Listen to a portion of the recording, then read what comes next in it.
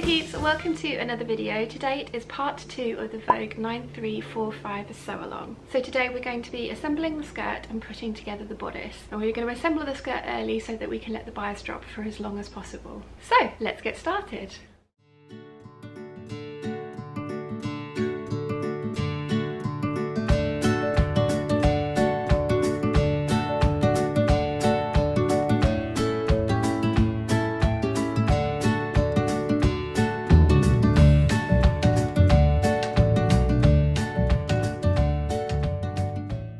Okay, as ever I am going to start in the middle of the instructions because I want to sew the skirt together first, because some of it is cut on the bias and I would like to give this the longest opportunity I can to hang up to see if the bias drops and that if I need to trim it. The first instruction for the skirt is stitch skirt back sections together at centre back and then stitch skirt front sections to skirt back at sides.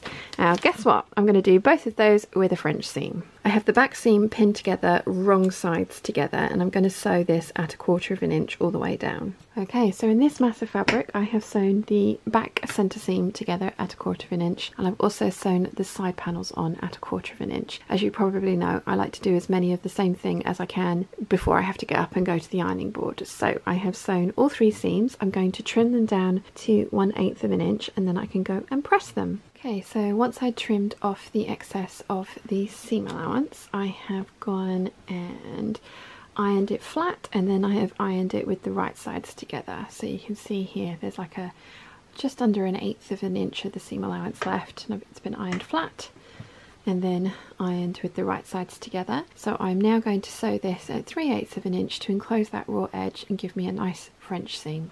And I'm going to do that for both side seams and the back seam. I have sewn the seam at 3/8 of an inch, or just under 3/8 of an inch, and that has enclosed all of the raw edges, so we have a nice neatly finished seam. I'm now going to go and press these. The 2 side seams I'm going to press towards the back and the centre seam I'm just going to press to one side so that everything lies nice and flatly. Then I'm going to hang this up on a pinchy hanger, you know, a skirt hanger, so that the bias can drop as much as it wants to, hopefully not too much, over the next couple of days. Now that we have got the skirt sewn, we can go to the first instruction, which is to trim the corners of the interfacing as shown. Fuse interfacing to wrong sides of each matching fabric section following manufacturer's instructions. So I've interfaced one collar, the 2 front facings for the bodice and the 2 front facings for the skirt. So the next thing that we're going to do is sew the dart in the bodice front. I'm going to be following step number 3 because I am doing the C cup. So I'm going to stitch dart in bodice front, trim to 5/8 of an inch and press open. I'm actually not going to trim it because I don't want any raw edges on the inside of my dress, so I'm just going to press mine down. So before I remove my pattern piece, I want to make sure that I've transferred over all the notches and markings. So we've got the small circle and the large circle there that I'm going to need to transfer through, and then also the dart. So I've snipped into all of my notches and I also snip into the legs of my darts to show where they will end. And what I'm going to do is take a pin and put it through the point of the dart, and I'm going to do the same with the small circle and the large circle, and I'm going to put a pin through all of those. And then I'm going to take a marking pen. I'm using a friction pen, but you want to double check that your pen or whatever marking tool you use will show up on your fabric and also will be removable from your fabric. So test your marking pen on a scrap first. So I'm going to peel back the layers. I'm going to mark in the point of the dart and, like I say, the small circle and the large circle as well. Once you've got your darts marked, you then want to pin the 2 legs of the dart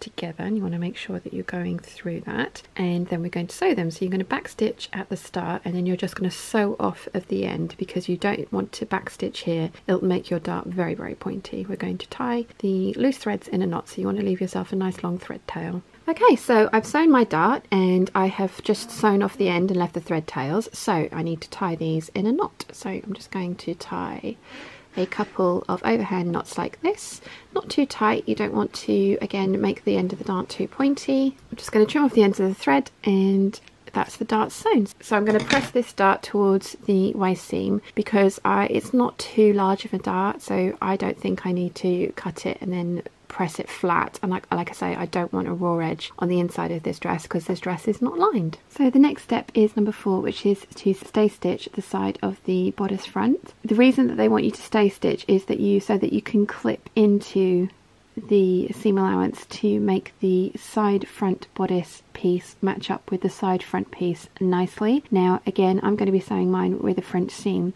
so I'm actually not going to do the stay stitching because of the way that I'm going to sew the seam. I don't need to clip into it to make it form around the curve, so I'm going to pin it all together and show you what I mean. Okay, so I have the front bodice pinned to the side bodice with a lot of pins. I've matched up the notches first, then I made sure that the fullness of the dart was pinned into place, and then I have eased in the pins all the way around. So I'm going to sew this at 3/8 of an inch first. I'm going to trim it, press it, and then I'm going to sew it at 1/4 of an inch for the finished measurement, which will give me a nice French seam on a princess seam. And I have done a separate tutorial about how to French seam princess seams, and you can find that here. Okay, so I've sewn my first line of stitching. When you're sewing, you want to sew with the bodice front on top and the bodice side front on the underneath, because this bodice front is the one that's going to have the excess fabric, and this is where you could get puckers. You just want to take your time and sew slowly around the princess seam. So I'm now going to trim this down to 1/8 of an inch. I'm going to go and press it, and then I can sew it at 1/4 of an inch to finish off the princess French seam. I'm going to do that for both bodices. The other thing to note is that you will end up with a little bit of your side front bodice poking out of the top here, and that is how it looks in the picture as well, so that is intentional. Okay, so I have pressed the seam with the right sides together. I'm now going to sew along the princess seam at 1/4 of an inch to finish off this French seam, and we're going to press that seam once it's done towards the side front. Once you have pressed your seam towards the side front panel, you should end up with 2 panels that look like this. So we have our dart finished, our princess seam nicely enclosed in a French seam, and everything's looking great from the front. We're now going to repeat the exact same process on the back bodice, and again I'm not going to stay stitch because I won't want to clip into my seam allowance to curve around the edge, because again I'm going to sew it with a French seam. So I have sewn the side back panels to the back panel at 3/8 of an inch. I'm going to trim this down, I'm going to press it, and then I'm going to sew it again at 1/4 of an inch to finish the French seam on the princess seam, and I've done that for both side back panels. So I'm going to trim, press and sew again. Okay, so once you've sewn the remainder of the French seam for the princess seam at the back, you want to press the seam over to the side back panels, and I've done that for both of them. So the next step is to pin one yoke front and back section to upper edge of bodice back, stitch, press seam towards yoke. Note, remaining yoke and front back section will be used as a facing. I think I'm still going to be able to burrito this, but we need to get the collar and facings in first, so I'm going to see how the burrito method will work. If not, we can definitely sew it down by hand, which is what they ask for in the pattern. So the next thing that I'm going to do then is going to get one of my yoke pieces, and I'm going to sew it, match up the notches and sew it to the top of the back panel that we've just made. Then I'm going to sew it to the front shoulder seams of the 2 front panels, and I'm going to do that at 5/8 of an inch with a normal seam, because it's all going to be enclosed later when we put on the other yoke. Okay, so I have sewn the yoke to the back panel and also to the shoulder seams of the 2 front panels. I'm now going to press the seam allowance towards the yoke for both the shoulders from the front and the back panel, the top of the back panel from the back, and trim off all of my loose threads. Okay, so we're moving on to the collar and facing. So this time it wants us to stay stitch neck edge of bodice between the large circles, which we marked earlier. So I'm going to do that at 1/2 inch the whole way around. So we're now moving on to making the collar. So step 11 is stitch collar sections together between large circles, leaving notched edge open and trim. I'm going to sew all the way around the collar at 5/8 of an inch. I am going to mark my pivot points in at the 2 corners so that I get them nice and pointy, and I am going to sew all the way around, trim it all off the excess including at the corners, and turn it through so I can press it. Okay, I think you can just about make it out there, but I marked in my pivot point by drawing the seam allowance in 5/8 of an inch away from both raw edges. And the way I like to do corners is I reduce my stitch length around about here to 1.5, and then It sounds weird, but I take one diagonal stitch across the point rather than pivoting right on the point, as I find that gives me a pointier point when I turn it through. And then my reduced stitch length to about here, put it back to my normal 2.5, and then finish off sewing the seam to the large circle, which is what that blue dot is there. So I've done that for both sides. I'm now going to trim off all the excess and trim close to the corners so that I can turn my points out and get them nice and pointy, and then I'm going to go and press. Trimmed off all the excess. I have cut my seam allowance down to half along the long edge, and then I've made sure that I've trimmed very close to my corners so that they can get nice and pointy. I have left the seam allowance intact closer to the point where I'm turning it through, just so that I don't have to deal with any tricksy little bits of seam allowance wanting to poke out. So I'm going to turn this through and I'm going to press it. Okay, so once I've turned it and pressed it, I need to baste the raw edges together.